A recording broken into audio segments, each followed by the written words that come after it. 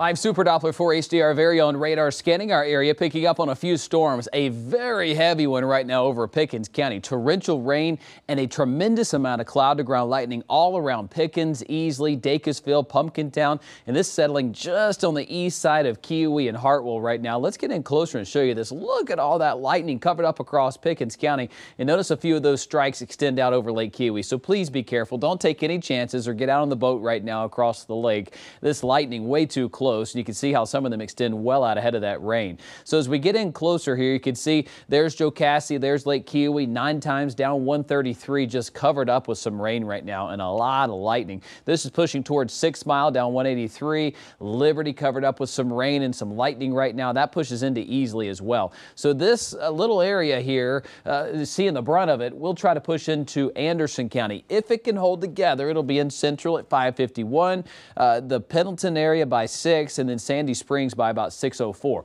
More rain trying to fall apart here across Toccoa and Stevens County, pushing toward Martin and then eventually Franklin County. Look at the haze and smoke across our Paris Mountain Skycam. Even hard to make out downtown Greenville. That smoke is so thick out there today. On any of our given Skycams across the area, for Asheville down to Spartanburg, on over toward Anderson, just a gray look to the day because of that smoke. And in fact, that western wildfires breaking out back toward the west will continue to pump smoke our way because it billows up and gets into the jet stream. I do think we'll see it tomorrow and then again on Sunday. It may take until Tuesday for it to completely wash out of our area.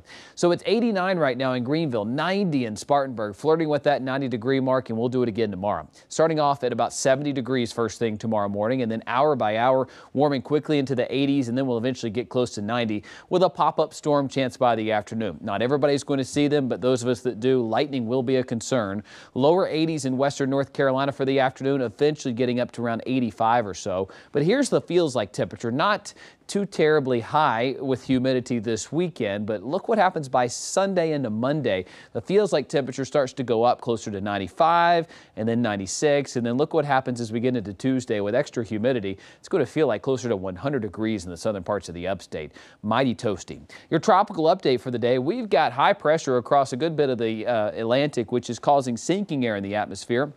Also some very dry air, kind of prohibiting much development across a good part of the tropics. However, we have a frontal boundary that has settled across the southeast right here, and that's what we look for this time of the year. This spin is a high pressure. That's good. This spin is going counterclockwise. That's bad. This is a very wimpy and weak low pressure system. In fact, there's not much thunderstorm activity at all around it, but this low is over very warm waters, and it could get its act together. The National Hurricane Center now giving this a 40% chance at becoming Fred this weekend. Fred, if it forms, will likely kind of meander here, pushing south, may give Florida some rain. Boy, it's been hot in Florida. Feels like temperature right now in Orlando 105 near Mickey's house. This thing goes over the Florida state as we go over Florida into the Gulf as we go into early next week, just kind of meandering as a weak low pressure system. I don't expect anything alarming out of this, but it's something to keep an eye on. I don't think it'll impact the Carolinas. You can see what may become Fred, kind of meandering to our south.